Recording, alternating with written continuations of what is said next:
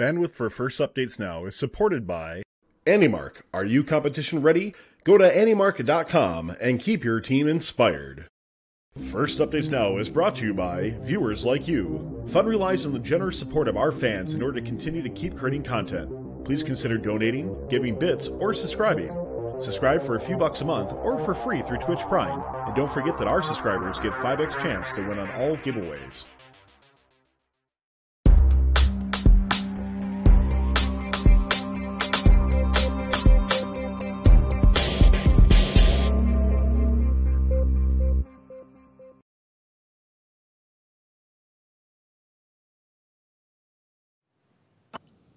Ladies and gentlemen, robot men and women, welcome back to FTC Live. We'll be recapping the West Super Regionals awards and finals matches over the next hour-ish. Reporting for FTC Live, I'm Ethan. I'm Nathan. I'm Shashir.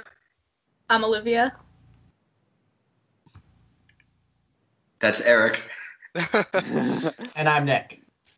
I also wanted to add something before we get started. I wanted to send a personal thank you to the whole entire West Super Regional community.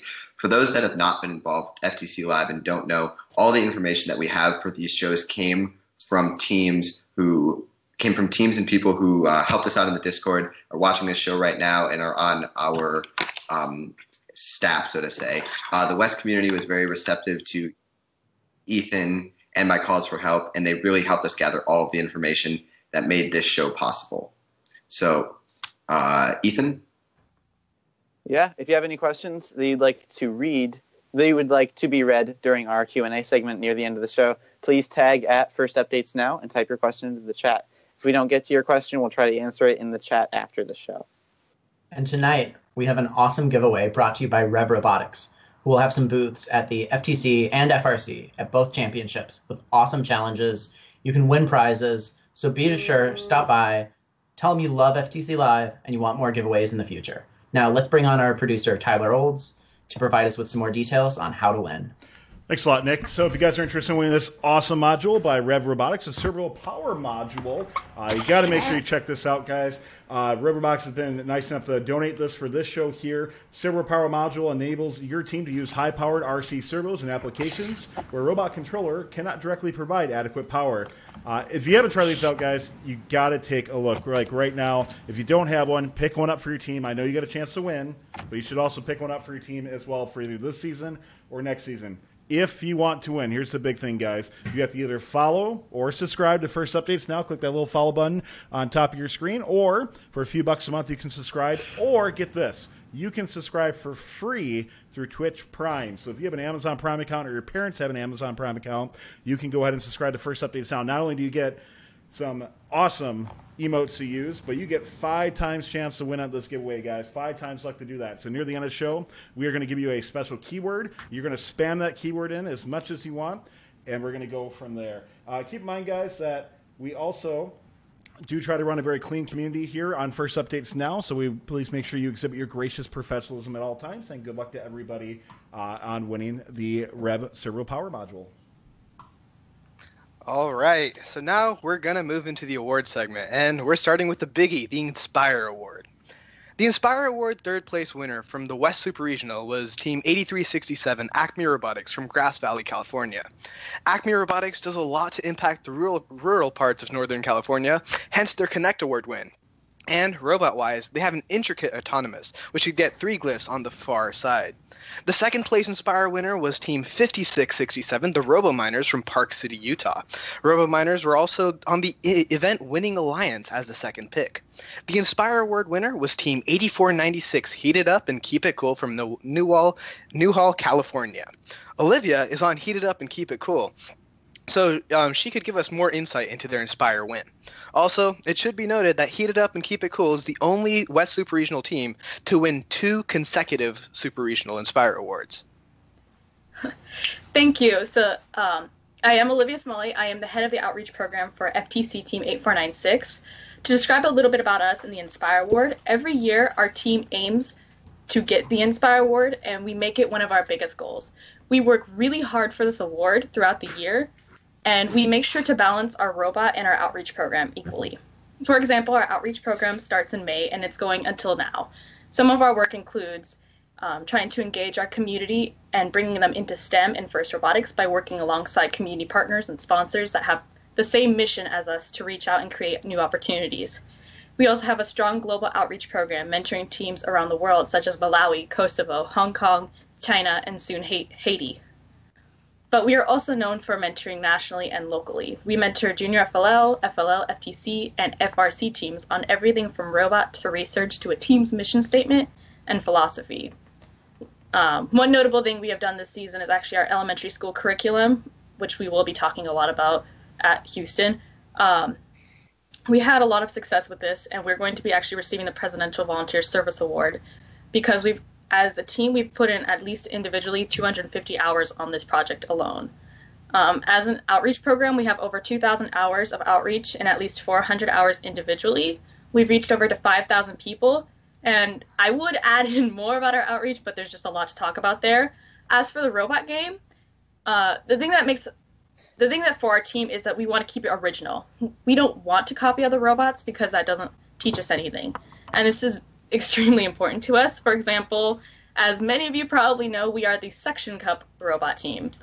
As many of you guys will ask, why and how? Well, how our vacuum system operates through valves and 2 vacuum cups. When one individual vacuum cup presses against the top surface of a glyph, the air inside the vacuum cup is expelled through the open valve.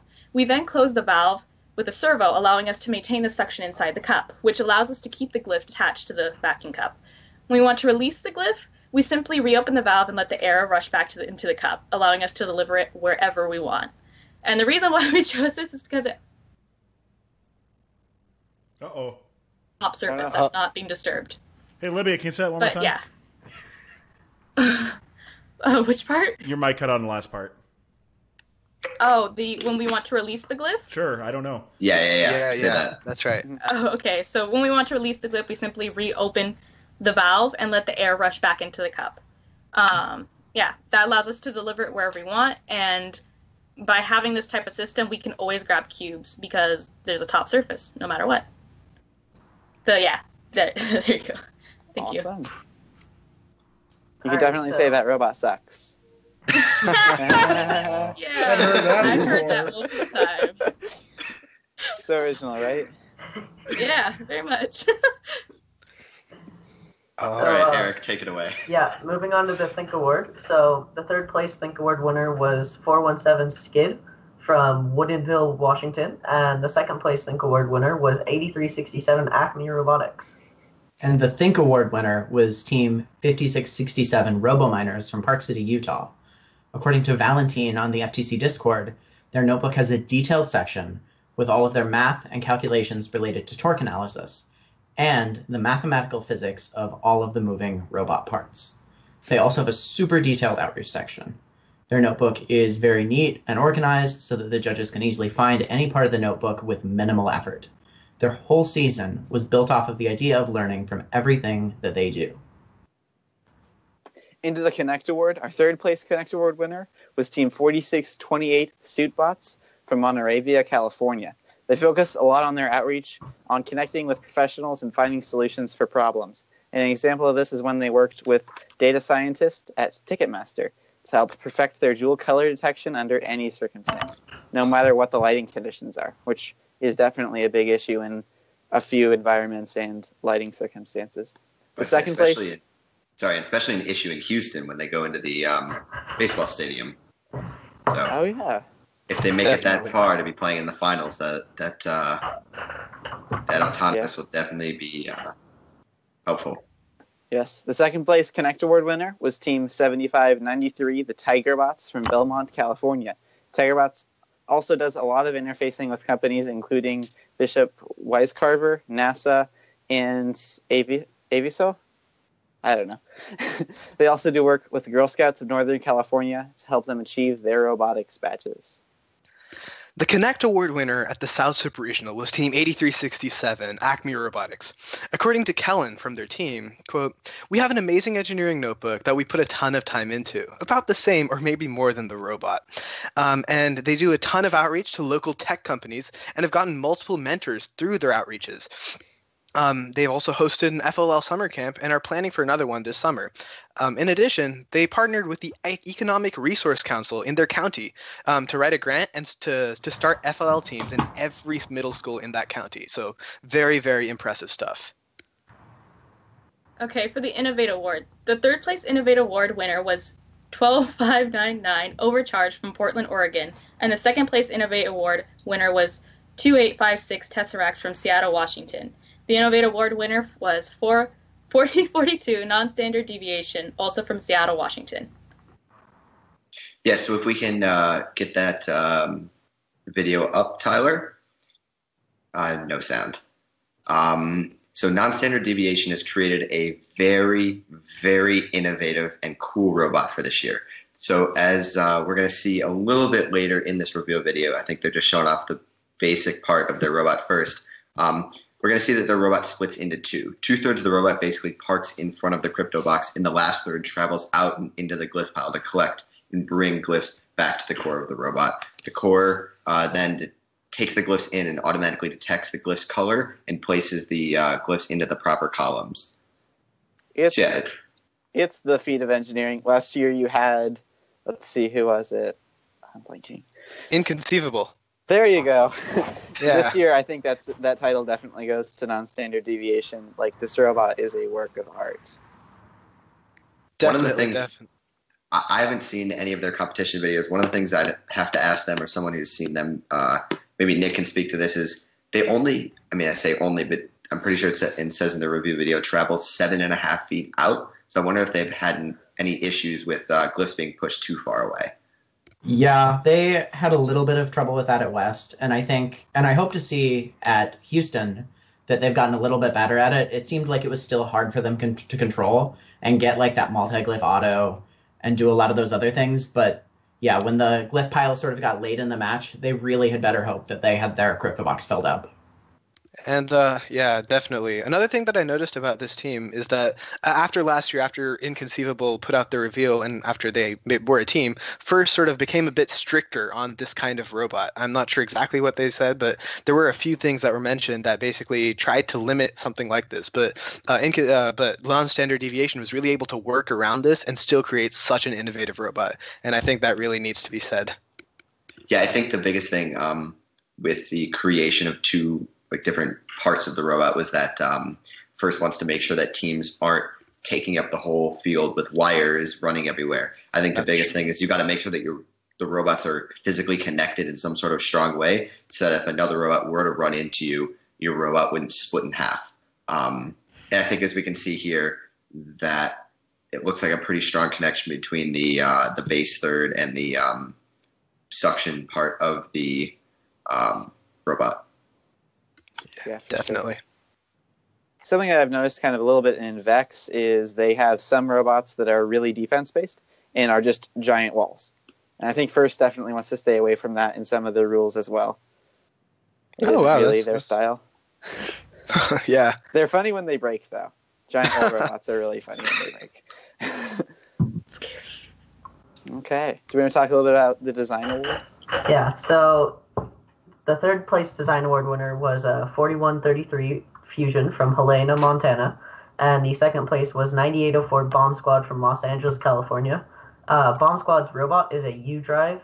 It maneuvers very fast and has a two-wheeled intake that allows the glyph mechanism to be fast, efficient, simple, and robust. And the design award winner was Team 7696 RSF Singularity from Rancho Santa Fe, California. Singularity 3D printed their entire robot, and they had a very unique relic mechanism. In 3D printing their entire robot, the team used extensive CAD and 3D modeling to design their robot. I got to say, seeing that robot RSF it was a work of art. Like the way that they'd created it so efficiently. But I think another real shout out has to go to Bomb Squad, because that robot was so beautiful. Like the way that they made their U-drive work, like have that lateral motion with only 3 motors, is just something that like was unparalleled in anything that I've seen in any competition so far. Yeah, for sure. Bomb Squad's robot is so pretty, and it's really, really fast for only being 2 motors forward and one sideways. Yeah. Like, so looks like we've got 7696 reveal video up. Oh, yes, yes, Awesome. that's All right. right. We hope it is. Yeah, this video is actually pretty cool. They basically show some of the building as well as just like what it does. And if I'm not sure, I don't remember this video exactly, but if we get to see, yes, there's drivetrain. Like you can see the individual modules over here. Like everything is printed. Everything is like made so robust, even though it's printed. That's what I think is like the amazing part here. Do you know what they print out of? I am not sure, unfortunately. I've heard, don't quote me on this, but I've heard that one of their parents, one of their mentors, actually owns a company that deals with 3D printing. But, yeah, just on camera, it does not really look like your classic ABS. I think isn't that what? Definitely, it doesn't look like that. Yeah, it doesn't. It's really pretty. Yeah, that thing is insane. For sure. All right. So, do we want to move into the Motivate Award, or want to check out the? Yeah, let's look at the robot for a second. Oh, okay. Yeah, definitely. So Tyler, we jump back to that. It's kind of an interesting claw base because it solves the problem that a lot of claws have, which is it grabs the first spliff and lifts it up, and then grabs the second one right underneath it, as opposed to a lot of them have to grab one and then stack it, and on the other one, and then drive back to the crypto box. Mm-hmm. Yeah, that's pretty smart. And we got to see the relic arm. This thing is like, you got to see this. It's super cool. Whoa, it's like a so it's awesome. basically it's 3D printed and it only has 1 degree of freedom. So like it wraps up into like a loop, but then when it goes out, it's just straight. And then their claw, they don't lift like other teams. It's a passive claw that can fold when they go over the wall, and then it just comes right back down. It's just so cool. Man. That's a nice robot. Awesome. Yeah. See, it just pushes right past the wall. Yeah, that is an insane. That scissor and they lift can is lift so up. solid. Oh, that's solid. I mean, it definitely, to be candid, it's definitely not the most efficient or the fastest system, but it solves a problem in such a simple, a very, very unique way, and I think that's something that really needs to be noted. Yeah, definitely. It's really kind of the essence of the design award. It's such a great robot. Yeah. I mean, I'm not too sure how well it worked, but I could definitely see them being thought of for Innovate too. If the robot works well, then Innovate, yeah. But no, it's definitely a very well designed robot. All right, so let's move on to our Motivate Award. So the third place Motivate Award winner was 8176 Steelhead from Hood River, Oregon. The second place winner was 8372 Trial and Error from Medford, Oregon. And the Motivate Award winner was 8949 Gifted Gears from Portland, Oregon. It's an Oregon sweep on the Motivate Oregon Award. sweep. Also, is it Oregon or Oregon? It's Oregon. Oregon. Yep. Definitely. Oregon. Okay, wasn't sure. Gifted Gears has focused on motivating people and spreading first on an international level. They've connected with teams and people from Chicago, India, and France. They've gone to these countries and they've begun creating an interest in first in new countries outside of the U.S. Yeah. Definitely. And just because I'm very close, actually, I just had a scrimmage with Gifted Gears 30 minutes ago. So we've been talking to them a lot, and they've really they've improved the impact internationally in such a large scale. One of the things that I like to see is that every year in their pit they basically have a map of the world, and then they have little pins and string from Portland, from where we are, to everywhere that they've reached, and that map is it's just full of string to every continent, obviously except Antarctica, but it's so cool to see how far their impact is. And I was just so happy when both when Oregon swept, because obviously Oregon represent, but also when Gifted Gears won this award, it just meant a lot to me. Yeah, that's pretty is great. awesome. Sounds like they're a great team to win Motivate. Oh, definitely. Yeah. And some of that international outreach is just incredible, and putting it all together has to be so much work. Yeah, and going to multiple different continents. That has to be incredibly taxing on their program. That's really impressive. I'm wondering how much that costs. Yeah, I definitely have to ask. I'm sure it's not cheap, but they really have a real dedication to what they're trying to do. They have a very focused goal, and by doing this, basically does cost a lot, but even by doing that, they're really able to achieve their goal. Yeah, I really think that's what matters. Yeah. All right, do you guys want to move on? Yeah, I think Yeah. we should go on to the Control Award.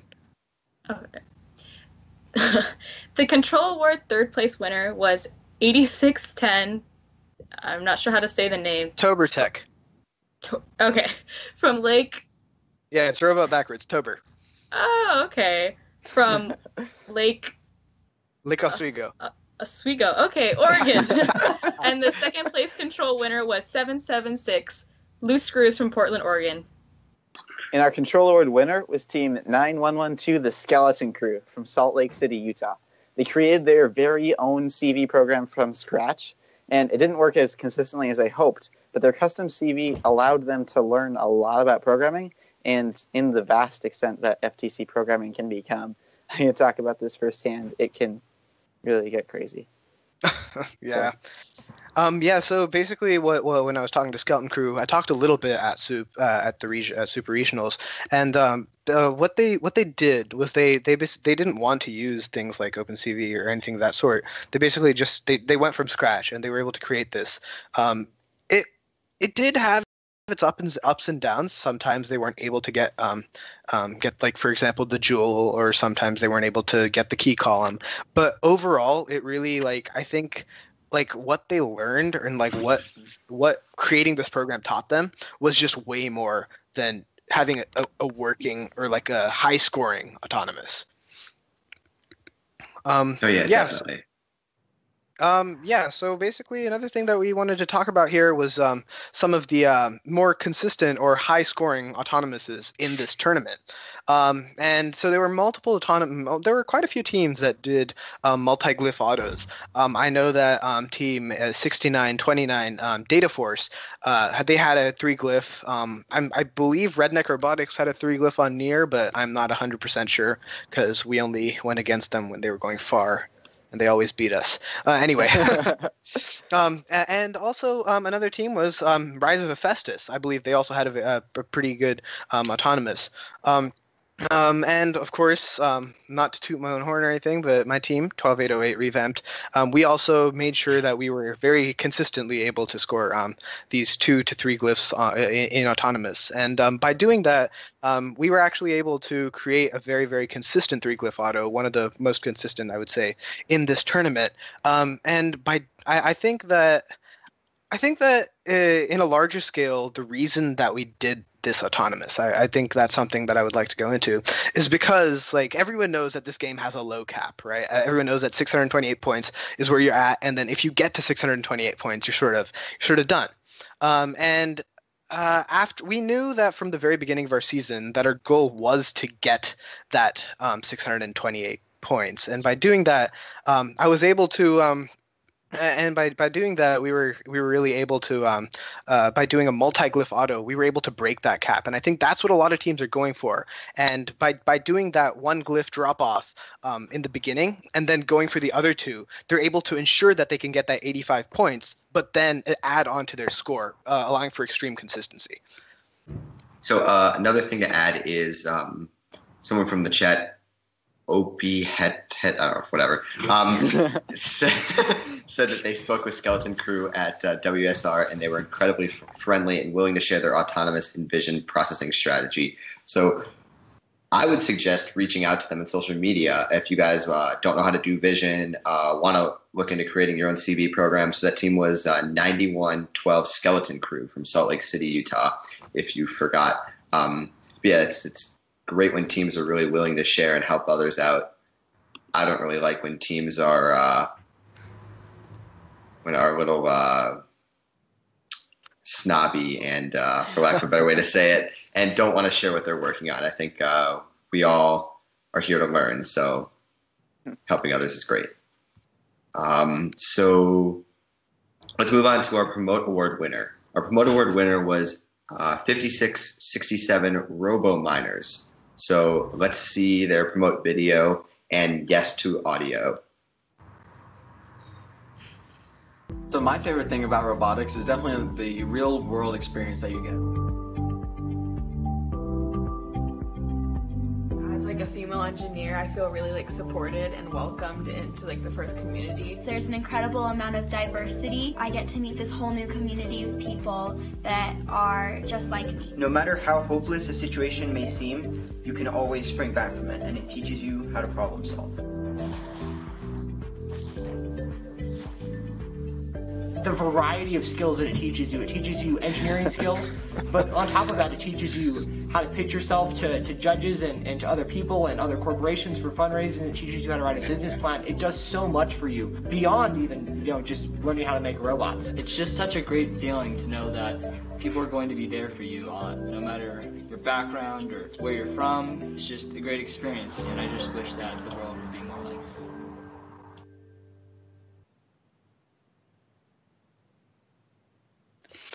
All right, so let's jump right into our division finals. Yeah, definitely. Eric, you want to go into the Olympic division? So, on the Blue Alliance, can you guys hear me? Yep. Yeah, we can hear you. Yep. Blue Alliance was made up of Team 4216, Rise of Faces, San Diego, California, 9899 Black Diamond Robotics from Fort Collins, Colorado, and Team 417 Skid from Woodinville, Washington. And forming the Red Alliance was Team 9804, the Bomb Squad from Los Angeles, California, Team 9781, Gravity Check from Anchorage, Alaska, and finally Team 8496, Heat It Up and Keep It Cool.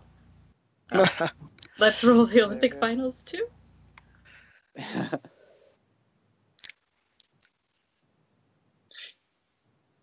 Yeah, there is no audio.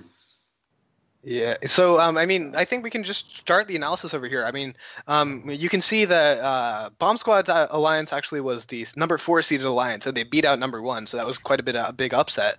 But over here, you can see 9899 and 4216 both have those multi-glyph autos that they're trying to go into. Both of them, I think, are 3. I can't tell exactly. Maybe.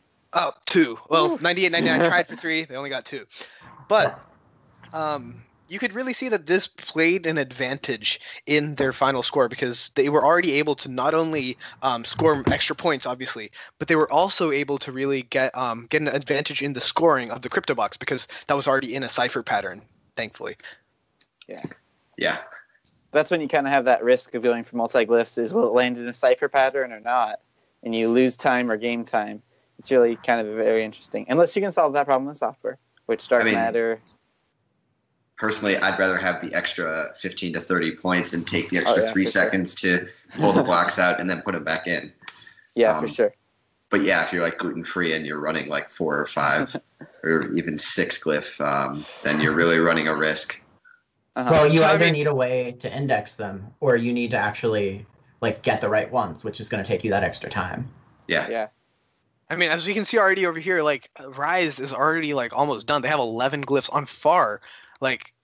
That level of efficiency, I really think, is unparalleled in this tournament, especially in our championship, in the South Championship. There's a reason why they're ranked first. You can already see they're going for their relic with 52 seconds remaining.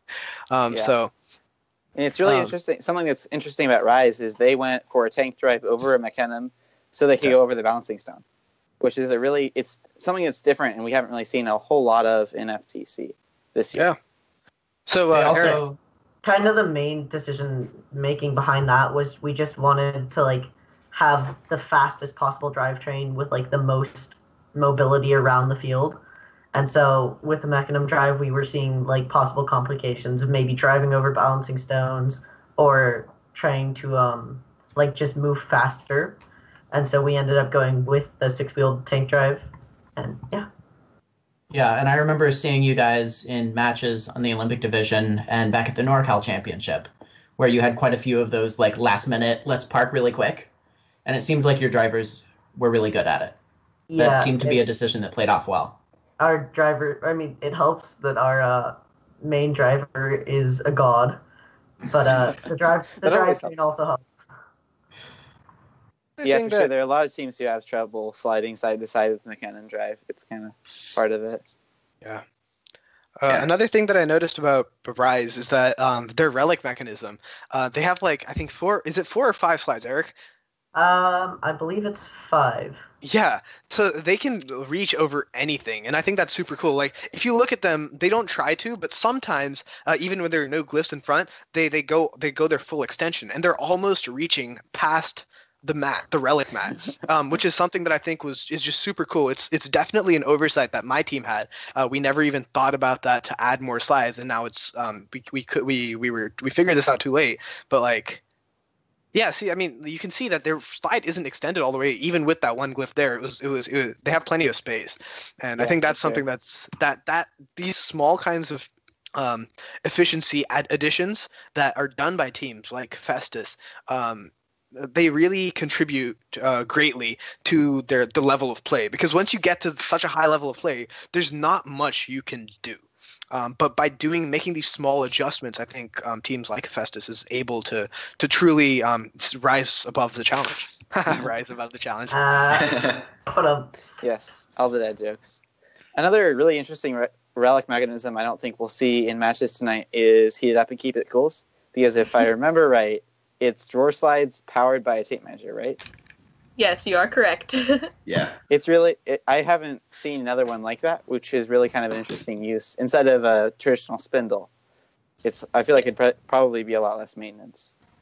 Yeah, it's really nice. I know we've taken inspiration from past years, especially from Rescue, when we saw those tape measures that lifted the robots onto the platform area. Mm-hmm. We thought about that, and then we're like, hey, that could work for our, relic delivery system. And boy, I love that relic delivery system. Yes, it is very smooth. Okay, let's see here. I'd like to ask a quick question of someone in the chat to G Quick One. What are your nightmares with tape measures on FTC bots? They're amazing. I've actually never used one on a bot, but I've seen them used so many times. They're great. Just my opinion. Yeah, so I think one of the best things about the division finals in Olympic is that we saw quite a few robots that were unique in the sense that they weren't the traditional intake flipper. I think the main ones that we can talk about here are Skid and Heat It Up.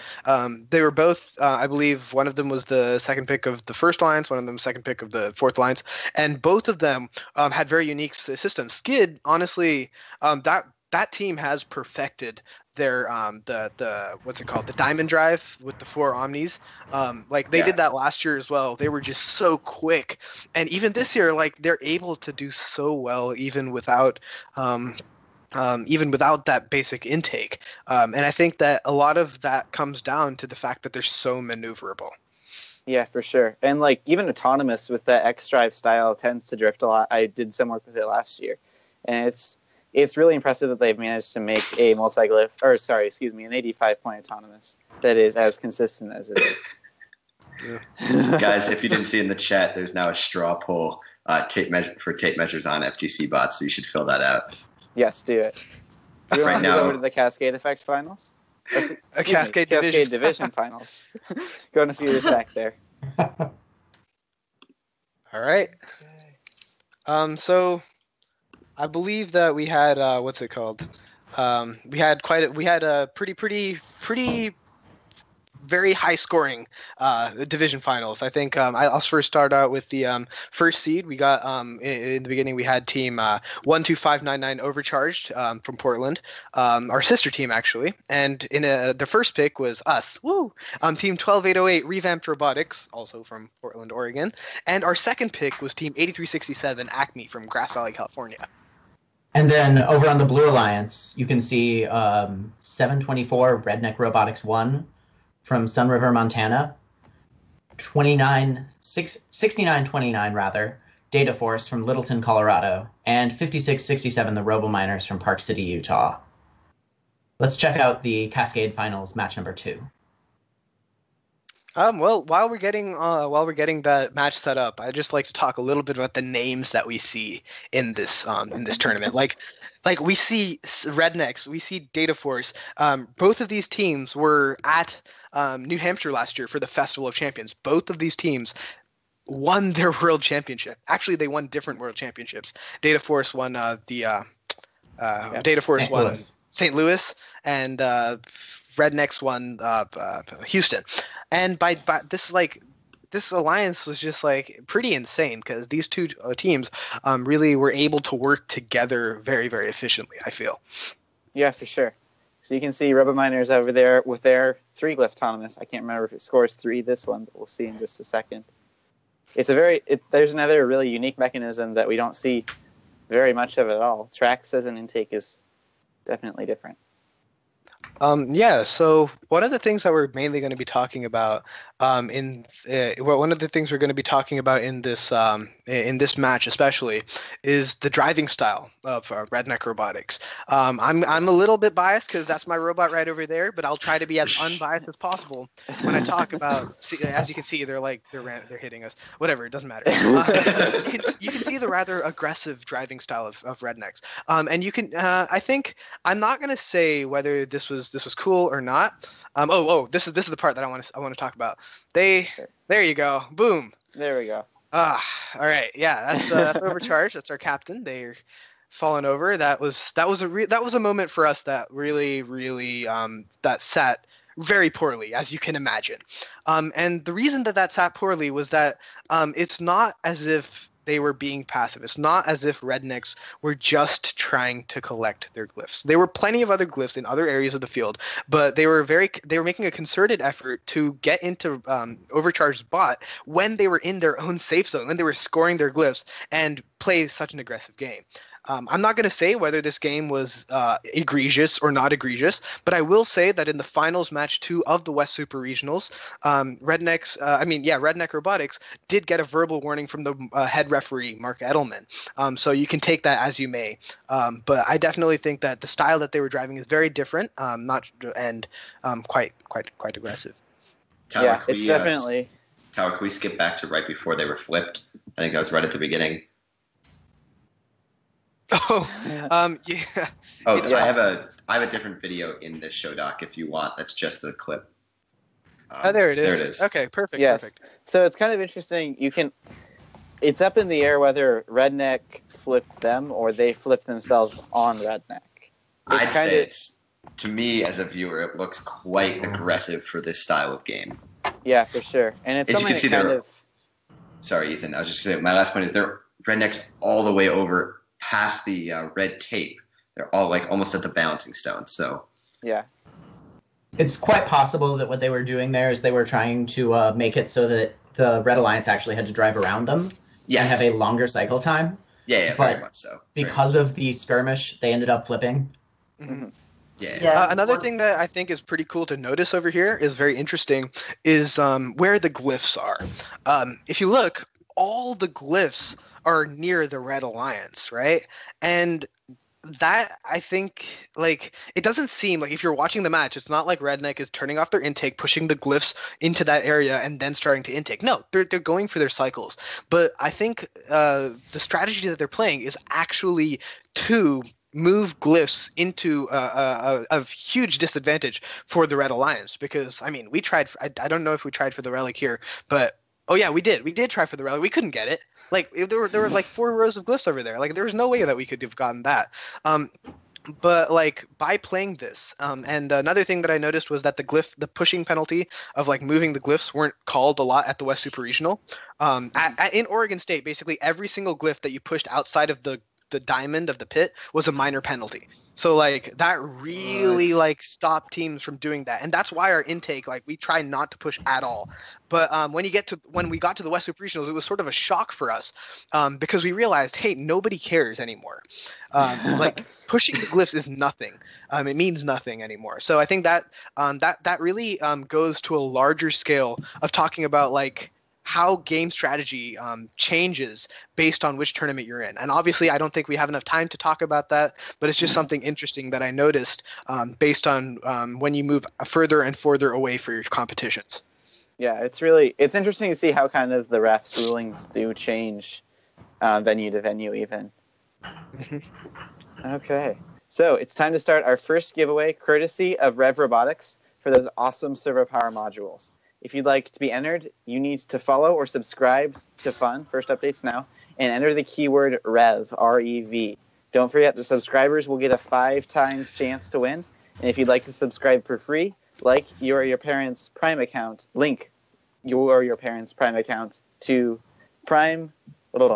Twitch and click subscribe. We'll do a giveaway in a few minutes, so start spamming REV in the chat right now. Remember, you only need to type it in once, calling out you, Daniel. you only get one entry, no matter how many times you guys type it in. Yeah, you only get one. But entry, you can no spam it. Why not? Yeah. I mean, it won't hurt. Yeah, you can spam, but like you're only getting one entry, so. Yeah. It's always fun to call out Daniel, though. It is. Okay. Do we want to move over to the West Super Regionals Finals? I think it's about that time. Sure. The event finals held the winners from both divisions, 4-2-1-6, 9-8-9-9, and 4-1-7, championing the Olympic division, while 7-2-4, 6-9-2-9, and 5-6-6-7 represented the Cascade division. Let's queue up finals 3. Yeah, so the reason that we chose this match was actually because there were some calls which were given that were a bit questionable. Like, I'm not going to say that the referees made any bad calls, because the referees have a very hard job, and they really did perform. They were great. But there was one thing that we noticed. This final match actually gave 80 points in penalties to the Blue Alliance. So that they said that the Red Alliance racked up 80 points of penalties. But like the general consensus of the field, as soon as this match was ended and before the scores were posted, was that the Blue Alliance was being egregious, and the Blue Alliance was the one who gave fouls against Red. And so this is something that I'd like to analyze over here. Obviously, just for the matches, we see that Data Force got their 3-glyph that worked. Rednecks actually surprisingly don't have a multi-glyph on FAR at all. But hey, it still worked out for them, right? Yeah. I wonder. Sorry, it just happened right there. I wonder if one of those penalties on Red was, as we see, 98-99 quickly for like 5 seconds ago, rammed right into the glyph pile and knocked probably 5 or 6 glyphs over. I think they already had 2 in their possession. Yeah. If I remember correctly, the penalties were for 98-99, scoring 2 or scoring 1 while they were holding 3. So yes, I believe I noticed that. I believe they had 1 stuck in their intake, and then they scored 1 in the crypto box. So, I wasn't sure. I haven't. If I remember correctly, that's what the penalties were for. I haven't been able to find the scoring breakdown. So. Yeah, so I guess kind of. I mean, Eric is the one we can trust over here, right? Yes, I would say Eric we can definitely trust. I remember watching it on the field. I'm not sure if they had 3 in possession or 2, but they definitely were getting the penalty for possessing and it's more than 2 while scoring. This would be. There was a match over at East Super Regionals that was decided by the same penalty, which is kind of interesting. It wasn't really a penalty at first that I thought would be really having a huge effect on the game. Definitely. Yeah, penalties seem to be an integral part of this game. It pains me to say, but like everyone just is racking up penalties. I know that in our semifinals, we got 130 points of penalties because we didn't communicate with our alliance partner, and they had collected 2 when we finished off their crypto box, and they kept the 2 in their robot. So that sort of they just kept it in for like 20 seconds, and they were balanced, but they still had those glyphs in their robot. So it was. That's tough. Yeah. You can see Redneck over here scoring their first relic really impressively fast. Yeah. And Data Force grabbing their second one. Oof. It looks like that was quite something. Yeah. It looks like that match. Let's see. Aside from penalties, I believe that Rise knocked off both Jules and Autonomous, and did not leave their color. Probably just a lineup error or something. Yeah, no, that was just I believe the robot just started driving before or actually no, it didn't. I don't know. I'm not entirely sure what caused that, but it happens. Jules are finicky. Yeah. Just because it takes so little force to actually knock them off. And so any sort of like accidental bump removes any sort of scoring potential. Yeah. And then 4 ciphers looks like they were completed, and it was honestly down to penalties and relics. It was really a close match.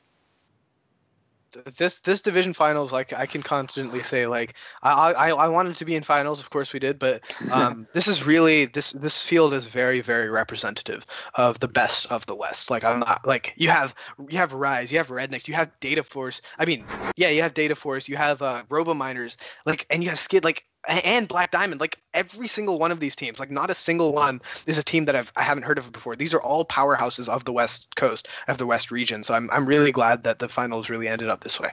Absolutely. And one thing I loved about it was that that Rise of Hephaestus and Redneck had actually been on the same alliance at the championship. Yes. I love this. And they had, and Eric, Get you that can practice, add detail, but they had created a 6-particle autonomous last year, which was absolutely insane. And I think we've got the video of that we can watch. All right. So, quick backstory for this. It only ever worked once. The second time we tried it. I'm assuming this is the video. This is the second time we ever tried this, and it's the only time it ever worked perfectly. And like none of us were expecting it, and so you'll just see everyone just jump up at the end of this. I'll ask one thing. Weren't you only able to start with 2 particles last year? You can start with. But basically, what they did was they had the one touching Rise's robot, so they would start intaking data. Rednecks would start intaking immediately, collecting that third one. Yeah, because they had the intake on both sides of their robot. Oh, I didn't realize it was on both sides. Yeah, I was confused. I only saw it on the front. It's one of the things that made them a fantastic shooter last year. Yeah, and so like. Wow. Seriously, like Redneck and Rise and Data Force were all at Festival. That's something that I really want to put out there once again. Like these are really world-class teams. These are teams that are won worlds. So like it was something that was super cool for me to watch and be a part of. Yeah, and it was cool that last year we had Rise of Hephaestus and Redneck on the same alliance at West, and then they went on to win Houston, and then they were against each other this year. It's really cool. That was fun. Yes, and then they'll be against each other. Hopefully, in we are in separate divisions, so there's a chance. There is. So this West Finals could be another preview of the World Finals. Yeah. Yeah. Well, I think we can speak for the whole guest and most of the FTC community and wish you guys good luck. Yeah, thank you. Thank you. Okay. Yep. So now let's draw for our awesome giveaway for the Rev Robotics Servo Power Module. Let's bring our producer, Tyler, on to announce the winner. Thanks, Ethan. All right, last chance to get in for the Rev Robotics Power Module. Make sure you stop by their booth if you are going to the championships and say hi. Let them know that you saw their Power Module on FTC Live, because then they'll give us more stuff, guys. That's what we want. We want more stuff. So make sure you tell them to give us more stuff. And Greg, if you're listening, give us more stuff. So with that please, said, Greg. With that said, we'll go ahead and do the drawing. We are going to take a couple questions afterwards, so make sure you take first updates now if you do have any questions. Congratulations. The winner is going to be Albert Pham, ALBERTFOM. Congratulations. Do we know who that is? Somebody laughs. So. Oh, maybe not. I believe it's Albert from Omega, the Iowa team. Maybe. Albert, is that correct? Well, we'll find out. If it is, yes. Please shoot me a private message on Twitch. I will need your name and mailing info so we can get that out to you. Or if you are going to the championships, one of the two, we can deliver it to you at championships. Congratulations, and thanks for following First Updates Now. All right, so we're going to get into some questions. So if you have any questions, please, in the next minute or two, tag at First Updates Now with them, questions or comments, I guess. So our first question comes from FTC team 13752. How does lighting affect Autonomous this year, considering the jewels and view marks are opaque, unlike the beacon LEDs? So I think we've only ever had a problem with sort of lighting on our view mark once, and that was mostly due to the field perimeters being really scratched up and the event lighting kind of reflected off of it. Otherwise, they seem to be really nicely not lighting related for us, at least. Yeah, I would agree with that because like there are certain instances where like there would be a problem, but like compared to last year, and I think this question like is sort of trying to talk about Minute Maid Park a little bit about how like Minute Maid the lighting condition gets all messed up and all that. I think that compared to last year, this year won't be an issue because seriously, like the jewels are a color. It's not like they're the beacons, which are like not really a color, like somewhat a color that you can't tell if there's too much light. It's like that was a mess. Like, but like this is like, well, I mean, it wasn't a mess. It was a nice thing that didn't work out too well because of various issues. But the jewels this year, I think, is a very creative solution because I think first really wanted that red and that blue that teams detect, and by taking away this lighting component, by taking away this battery eating machine, and having something more mechanical, it was a really creative solution to this problem. Yeah, so our next question, actually, I think he wanted to talk about this before we ended the show. Hey, Nick, are you going to Houston, and where can people find you? Yes, I am. I will be game announcing. I haven't officially been told which division I'll be on, but last year I was put on Jemison, and I suspect I will be again this year. So you can check me out. I'll have red hair. Yeah. Represent. Can't wait to see. So we have another question, actually the same question from last show. How have your expectations from the game changed from the reveal video until now? I guess I'll answer that. I don't think I answered that on the last show. To me, I thought this game was impossible when I first saw it. I've never really had that feeling. I guess this is only the third game I've seen, but I was like, oh, God, this is going to be crazy. And my team had some super complex, crazy claw design. And then we saw the flipper and decided to go off that. So thank you to NC Gears. Yeah, it was NC Gears that we saw for posting that video. You definitely, I don't know if saved our season is the right word, but allowed us to get a head start on a better robot design. Anyone else have any thoughts? Yeah, I think like, go ahead. So I definitely expected that the game would be sort of beaten a little bit quicker, and that there would be a lot more defense emerging earlier during the season, but it actually seems to have come really at the Super Regionals, where teams really started breaking the game and playing defense to compensate. I expected that earlier. Definitely, like, Autonomous definitely kind of exceeded expectations with, like, what Gluten-Free and teams like them are able to do, where they're getting, like, consistent, like, 5 to 6 Glyph Autonomous programs. Like, that's insane. Yeah, it really is.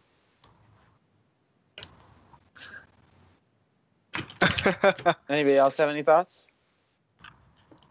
I mean, I personally, like, I'll just try to keep it quick. I've been talking like every time, but like, I definitely thought that compared to like the previous years, this year would be a bit easier. And I think the reason is because the elements were larger. The scoring potential was less. My first year was Cascade Effect, and like looking back on it, still seems pretty easy. But like lifting your robot, lifting something like 120 centimeters, and being stable at that height, and then being able to like climb. In Block Party, being able to like climb with another robot. All of these tasks seemed extremely like yikes. Even Rescue, it was just like no, that's hard. But this year, it was like, okay, there's nothing that's going to be extensively difficult here. This is going to be a game that's determined based on efficiency more than anything, because every team is going to be able to do all the tasks. So now it's based on the efficiency, and that's why it was. I felt that it was going to be easier, but I felt that at the same time it was going to be a different strategy that we would have to go through to be successful. Yes, we have one more question for Olivia. This question's from Cookie Hero 289. Olivia, how to tape measure? My mentor keeps on telling me it's impossible, but clearly he's wrong.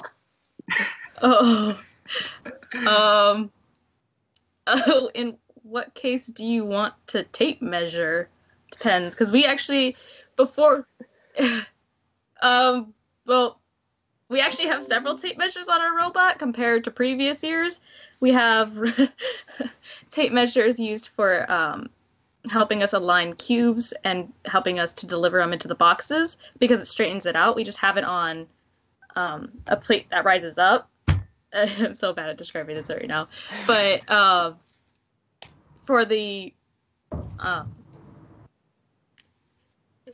if you want a better description, I have someone here that can describe it for you. Sure. Okay. It's my other member. Oh, hey. Yeah, there you go. Hello. Can you hear me? Hi, I'm Taylor Ann. I'm the lead builder on the team. Okay. Could you repeat the question for me? Yeah. So the question is how to tape measure. So how do you build your tape measure? How does it work? What are some tips for teams trying to figure out how to use tape measures? So the one key thing with tape measures is if the thing that you're guiding is not sturdy, the tape measures will buckle and they'll just come up and they'll come out and they won't push anything. The reason we actually chose tape measures is because they're about 2 to 3 times faster than the traditional stringed elevator system that we normally use with the drawer slides. Our Relic system probably weighs a little bit over 20 pounds right now because we have so many drawer slides on it. But it allows it to go really fast and it's really sturdy. So if it accidentally hits anything, it doesn't snap in half. Mm-hmm. All right. And then can you explain how you power that? Like, how do you direct power to the tape measure? Excuse me. So we actually use 2 wheels and we wedge the two, or we have a roller and a wheel, and we wedge the tape measure between the wheel and the roller, and we simply spin the wheel, which pushes the tape measure out and pulls it in as need be. Cool. Awesome. Ethan, it looks like you have, I don't know if you have a girlfriend or just a big super fan in the chat. Bag Flake seems to really love you. You're her savior, or his savior. Wait, what? My chat is actually dead, so I can't see any of this, but it sounds fantastic. All right. So it's okay, Olivia. We'll tell you after. So okay. I want to say thank you to everyone who is helping make this show possible. If you like what we do here on Fun, all that we ask is that you click that follow button and invite others to come watch fun shows, including FTC Live, and be a part of this amazing community. Please consider donating, giving bits, or subscribing so we can keep providing great content for you. On behalf of myself and Ethan and our producer Tyler working behind the scenes, I would like to thank you for tuning in. Thank you to all of our amazing guests for providing their expertise, and thank you to all of our moderators in the chat. If you were watching live, never mind, that was for the last show. Thank you very much. Signing off for FTC Live, I'm Nathan. See you guys. See you. Bye. Bye.